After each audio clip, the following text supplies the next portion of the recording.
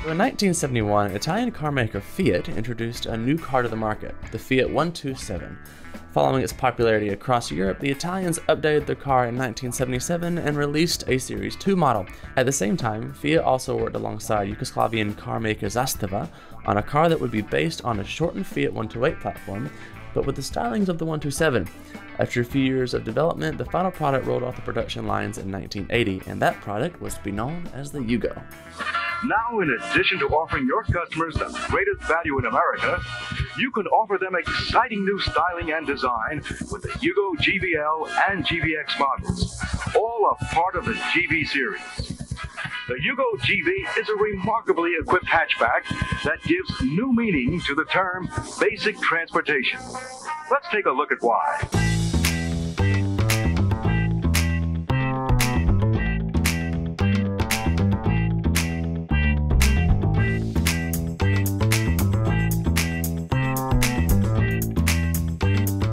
Although this particular model of car is still quite common over in the former Yugoslavian states, this one is probably one of the most unique of them all. You see, in the 1980s, a businessman from the US got the rights to sell them in the US, and between 1985 and 1991, there was about 140,000 sold, even making a couple of appearances in Hollywood movies.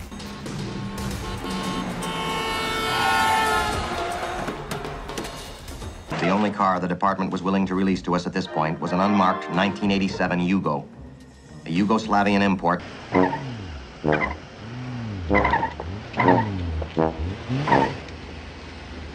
So this particular Yugo is actually quite unique. See, this is basically a US market California drivetrain, but in a right-hand drive shell. And this particular car was commissioned and designed specifically to be a prototype for the Australian market.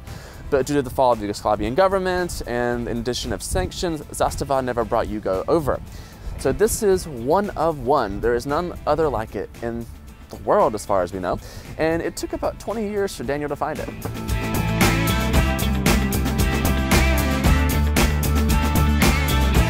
This car was built by request by an importer from Melbourne, a company called MW Motors that doesn't exist anymore. They commissioned this car from Zastava. It was built to ADR standards for that particular year. The car came here in '87 and that was it. The export project to Australia never began. Many years later, in mid-90s, the car was sold via an ad in the Age. The first time I saw the car was probably around 99, 2000. I saw it on the Eastern Freeway and it was literally like, follow that car. I was beside myself when I saw it because I knew they don't exist in Australia. I knew that I'm not going to see one here, or I wasn't expecting to see one. And when I saw one, it was like, wow. So we followed him, and when the gentleman stopped, I asked to look at the car and introduce myself. I remember I wasn't driving, so I didn't have my learners yet. So I must have been 15. I asked him immediately if he would sell it, and he said no.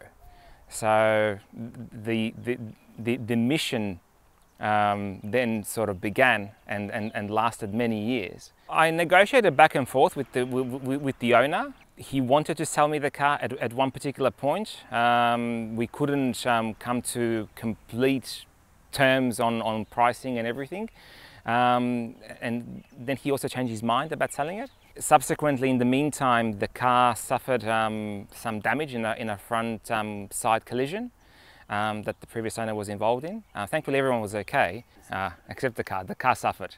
And then basically was off the road from early 2002 until 2017. The last time I saw the car was in 2004. And after that, I didn't see it until November 17. In that time frame, the car sat in the same spot. It did not move, it was not started, it was not looked at, basically. All the years that I spent in Europe, I would, because I knew where the car was. When Google Maps was available in Street View, I would go on Street View to see, whether the car is there, and I'll be like, yep, it's still there underneath the covers. So between 2005 and 2017, I was in Europe. I was in Serbia, and And yeah, so I was basically monitoring the car status from there. We landed here on the 6th of November. On the 8th of November, I was in my parents' car on the way to Box Hill to see him. So don't look for a job. Don't try and find a rental property. You know, the mission was the Yugo. So I went there, we unboxed the car because it was covered with a black tarpaulin like cover. It was there with deflated tires and basically, you know, let's say neglected. Yeah. And I said to him, you know, I want it, let's, you know, talk price. But he made me go away to think about how much money I need to spend to get the car back on the road, and then think about what price I'm going to offer him. So he put a bit of fuel in it and water in the radiator and put a battery in it, and we started cranking it, and it started. And it ran fine. So I knew that the only thing that I need to do to it was to fix the collision damage that was there in the front right corner. And apart from that, you know, do a service on it, and everything else would be fine because the car had 17,500 miles on the clock, original miles. So this is the only Yugo Australia prototype, and it's the only one of that kind in existence.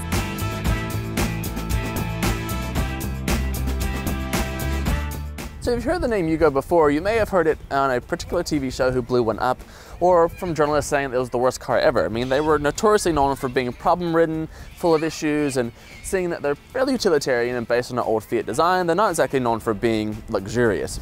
But does a car of this age actually deserve that sort of criticism? You see, this car is quite utilitarian. Yes, it's based on an old Italian platform, but it's actually quite endearing. I like the sound it has.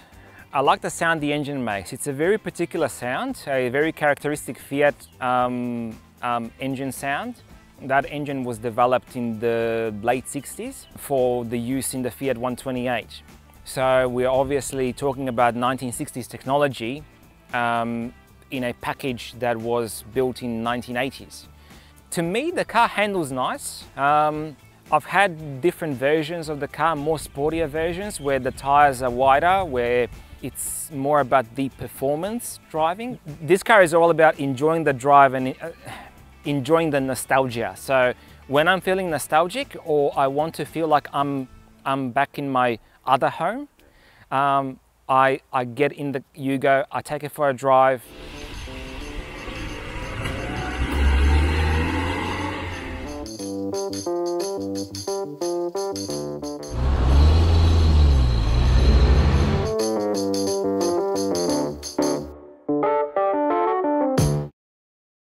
So let's take this for a spin.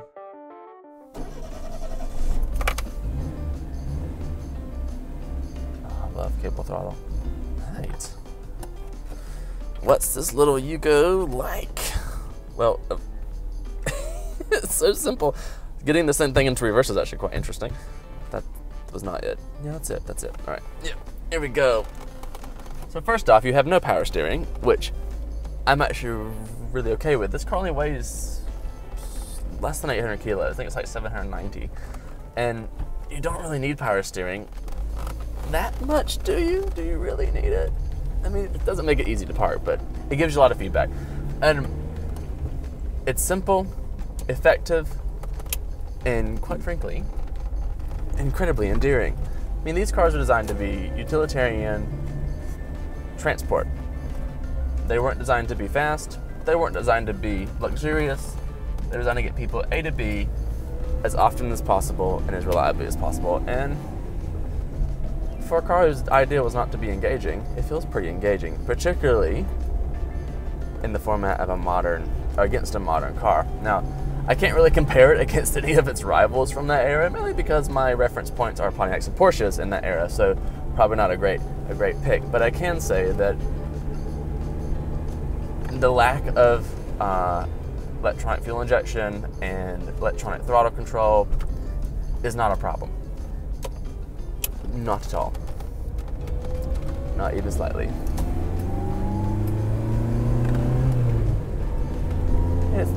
It's got decent pep. I mean, it's not, again, not designed to be super fast, but 45 kilowatts 80 Newton meters of torque, 4-speed, fairly close gears actually. It's not overly long gearing.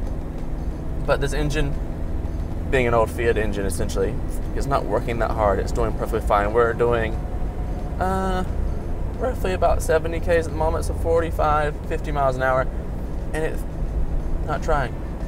And the little tinny noise it makes, fantastic. Little cars like this will put a smile on your face just because they exist.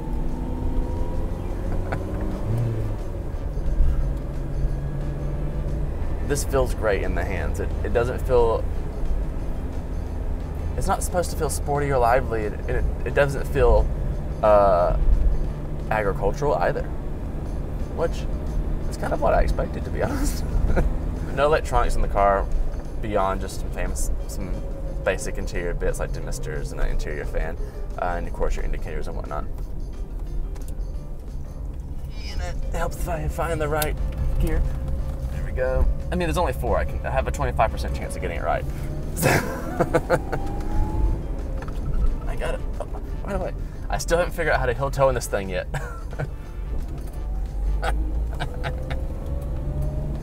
The pedals are just in such the weirdest place. As a ex-pro dancer, this should not be that hard, but it is. Let's see if I can do it here. There we go. A little bit of a dent.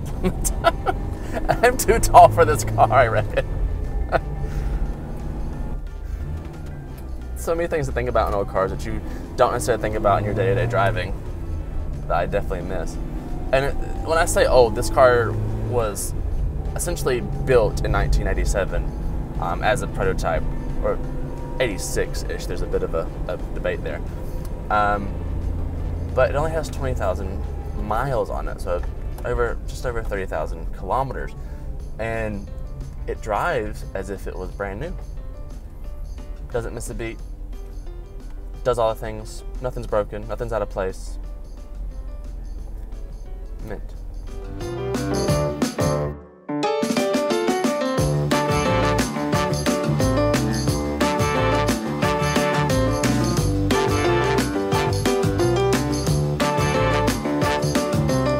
Every time I take it out for a drive, there's people that beep at me or they wave, or it's the only car that I've ever driven that gets so many smiles from different people, and I know why. It's because it reminds them of something, of either the car that they had, or a life that they had, or a good memory, I guess. Thankfully, it brings more positive memories than bad ones. I'm sure there were plenty of those as well, considering what the country went through, but let's try and forget those and move on from there. But the nice memories are the ones that stay, and it's what this car triggers when people see it, especially not expecting to see it. I've had people pull me over the side of the road, like literally overtake me and flag me down to stop, whether I like it or not, because they want to take a photo of it, or they want to see it, or they want to, you know, touch and feel it. There was a gentleman at a petrol station that literally I was just about to take off, and he got in front of the car and stopped me and started crying. And then when I got out and I started talking to him, he worked at the factory. He built them. So he couldn't believe that he's seeing one here after so many years. So it's the positive emotion that this car triggers with the people that see it here is worth a lot more than $39.90, how much it costs brand new in the States, for example.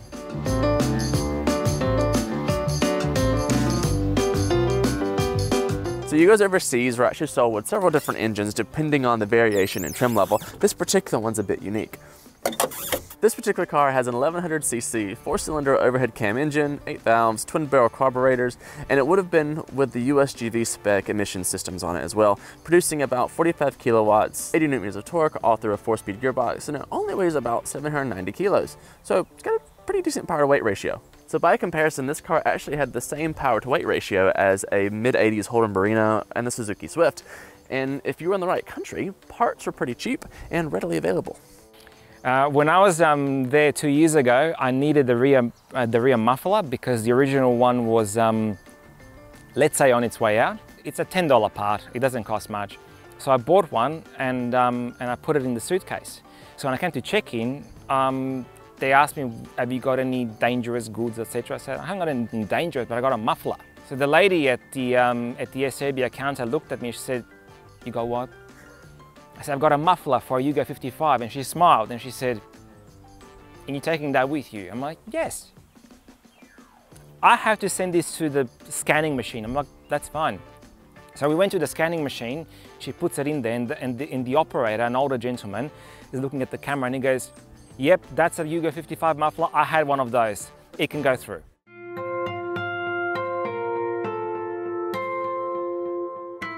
Growing up around them, we had one in the family, so probably a little bit of nostalgia. It was something that reminded me of my childhood back in Yugoslavia, and for me it was, and obviously it's a childhood that is related to a country that no longer exists. For me it was, I had a nice childhood, and my memories and my family's memories of time in that country were good. Different people have different associations to that former country, but my association was good. And the reminder that car had for me was always a positive one. And basically growing up around it, everyone had one. We had one, cousins had one, neighbors had one. It was the car that you usually would learn to drive in, that you would go to your high school prom in, that you would, go to a wedding in. It was, the car for all occasions, and basically a lot of my life prior to Australia is tied around with it. So yes, the 55A is one of the most unique cars in Australia, particularly being one of one globally, and I've had quite a pleasure with it today. And yeah, you can buy your Porsches, your McLarens, your Ferraris, your Lamborghinis, whatever, and whatever special spec and one-on-one as you want, but you'll never be able to buy what this little car stands for. People that are into cars in general, people dream of cars that cost, six-figure sums and that have 8 or 10 or 12 cylinders. My dream was a 55 horsepower car that I knew that I couldn't have, and then I could. So yeah, basically, my dream came true.